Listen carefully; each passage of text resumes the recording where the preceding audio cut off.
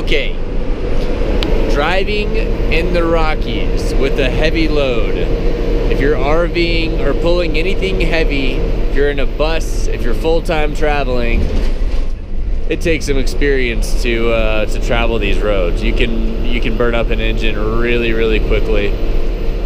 All right, so the way I explained it to my wife is it's like pedaling a bicycle. If you're in a really low gear, like gear 24 for example, you wouldn't be able to start your bicycle in a gear that was that low.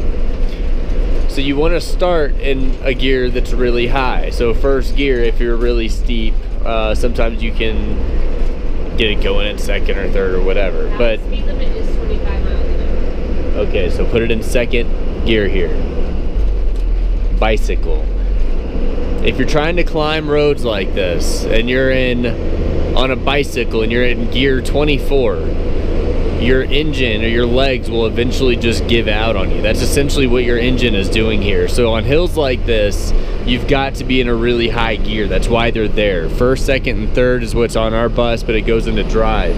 So on these extremely steep hills, if your RPMs are going down, that means it's more than your engine can take. So you have to back it down and put it into a higher gear. Like we are currently in first because it's a pretty steep grade. And we're in second. Second.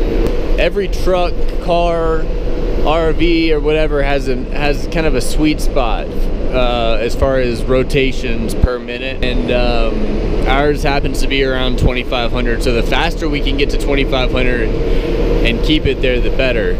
If we start dropping below 2,500, then it's gonna start putting too heavy of a load on our engine and it'll eventually overheat our engine. So we wanna keep the engine at about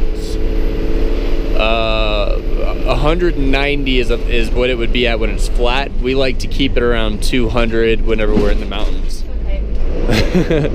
Let's switch. So let's just say, I'm just gonna stop because nobody's behind me.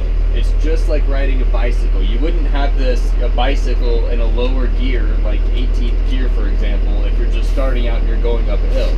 Your legs won't allow you to do it. So you start out in the highest gear possible going up these hills, and you start getting some momentum, and then you switch. That's why these gears are there.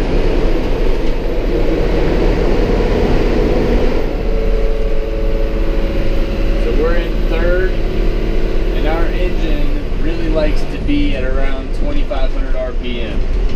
That's just the sweet spot for our bus.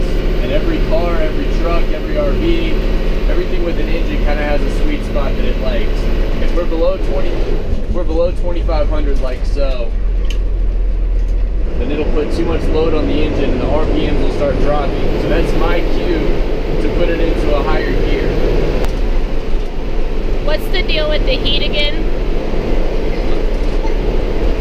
The heat uses Freon. It's the same Freon that circulates through your engine to keep it cool. So whenever your heat is on, it's actually circulating Freon through the heater, which speeds up the Freon that's going through your engine. So like on the really treacherous hills like this, whenever you seem to your engine seems to be overheating a lot, you can cut that on high, and it'll get more water circulating faster. Here's a little scenic route. Because it is a straight drop.